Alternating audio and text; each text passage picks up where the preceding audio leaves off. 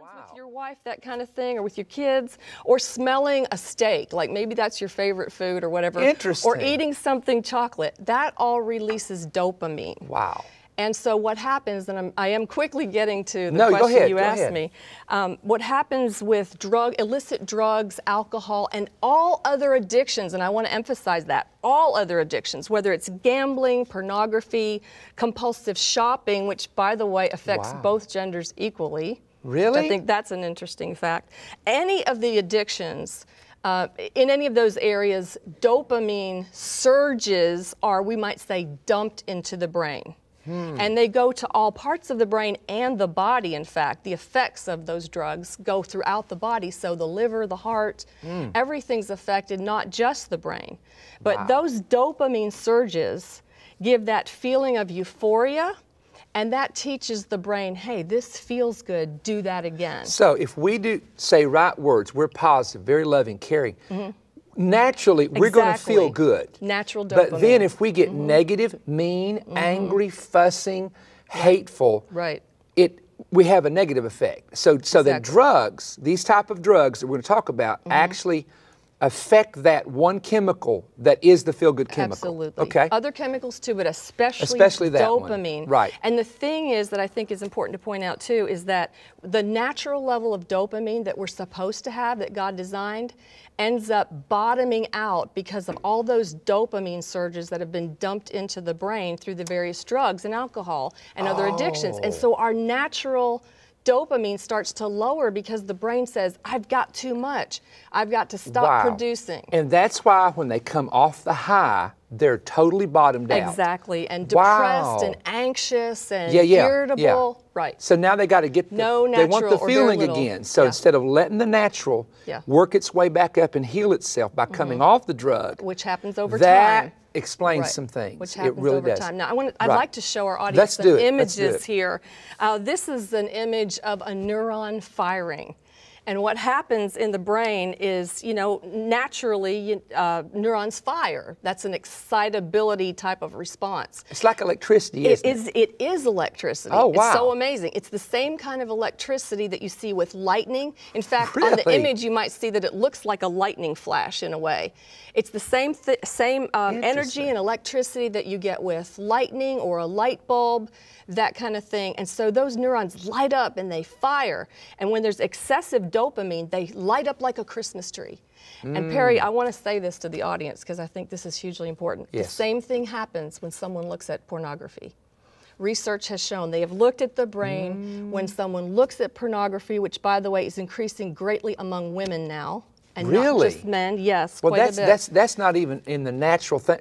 20 years ago, that was Right, unheard of because right. men are sight-oriented. Can I ask you a question? Sure. Just from your studies. Why do you think that is?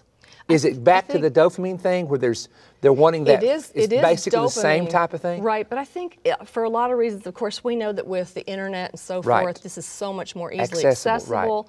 But also, the rate of abuse has increased and trauma has increased so much around the world and in our own culture in the United States. And many people end up turning to those kind of things, to ease their pain or to dissociate Wow. and just, get some pain relief, some stress relief.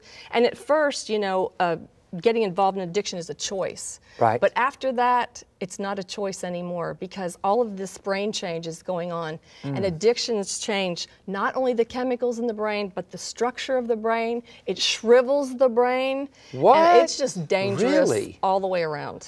Oh, wow. Yeah, brain scans show that. So this was an image that you just saw of the neurons firing. Right.